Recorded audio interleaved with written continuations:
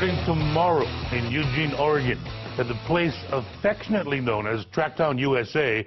She's a lone Rainbow Wahine representative at the NC2A's Track and Field Nationals. Standing only 5 feet 5 inches tall, she's hoping to stand tall when it's all said and done, ending her collegiate career as a national champion, something only 2 from UH have ever accomplished. The first to do so, Gwen Loud, in the long jump back in 1984. Loud won a gold medal with a leap of 19 feet, 11 3/4 inches. Most recently, national champion was Amber Kaufman, also played volleyball at UH. Her gold medal came in the high jump in 2010, clearing 6 feet 1 1/4 inches. Also took bronze in 2009. Our Hawaii MVP this week is Rainbow Wahine Amanda Alvarez, senior from Vancouver, Washington, seeded 6th among the 24 qualifiers at nationals in the triple jump.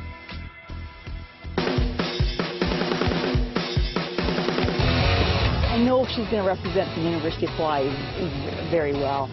She's very proud to be here. She came as a walk-on, so for her to go from that in her first year to where she's at now is quite amazing. And Amanda Alvarez, one of the top performers in the country. I'm just planning on going out big and jumping another huge PR, hopefully even more. And I just feel like the sky's the limit right now. I really have nothing holding me back. This time emphasize 2 bigger arm actions.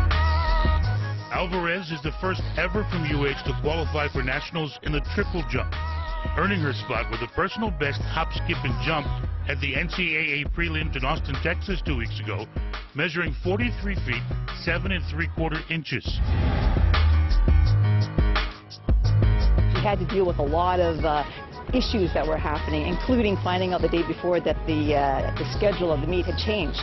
There was the ever-changing weather conditions, and the fact that she was able to block all that kind of stuff out, deal with the rain, deal with the thunder, deal with the change of schedule, gives me great confidence that she's that much more mentally prepared. Getting there, that's the hardest part. I think regionals would probably be the most difficult, because up until then you have different meets to place different marks. It doesn't matter where you place, it matters the mark that you're getting. But at regionals, if you don't get that mark right then, you're not going to nationals.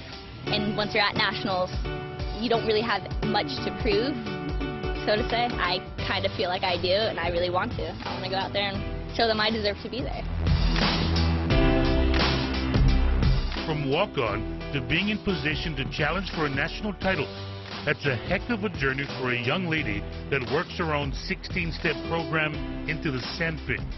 And in competition, she says, quote, I always go for it, end quote. And she's always got butterflies. And it always helps. I always get really amped, and that's kind of the feelings I try and get during practice. I have a lot of self-talk, being like, come on, what do you want them to be? They don't have an inch on you. You need to really get this jump together. And I do that at practice because I know I'm going to be feeling that in the competition. And so when I actually get those butterflies, my run-up is way faster, way better, on spot, and then my jump just comes.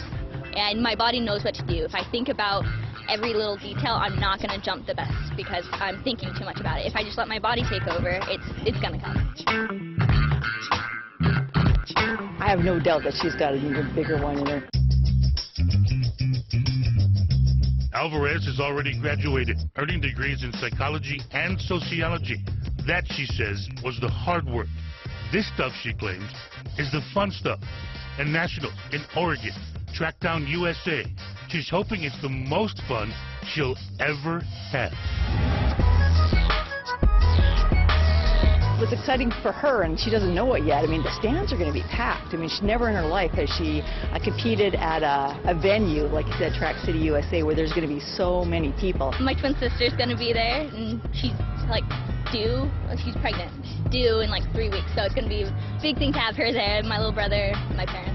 I'm really excited to have them there and just feel that support, even though I always feel it's there. It's nice to actually have their presence there and hear them, and yeah, I'm going to start crying. Rainbow Wahine triple jumper Amanda Alvarez, our Hawaii MVP this week.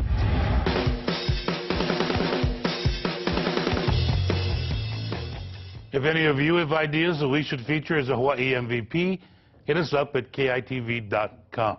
Amanda Alvarez won gold in the triple jump at the Big West Championships, took bronze in the long jump at 19 feet 8 inches, and she placed 7th in the heptathlon. Again, triple jump at the NC2A Nationals starts tomorrow. Great.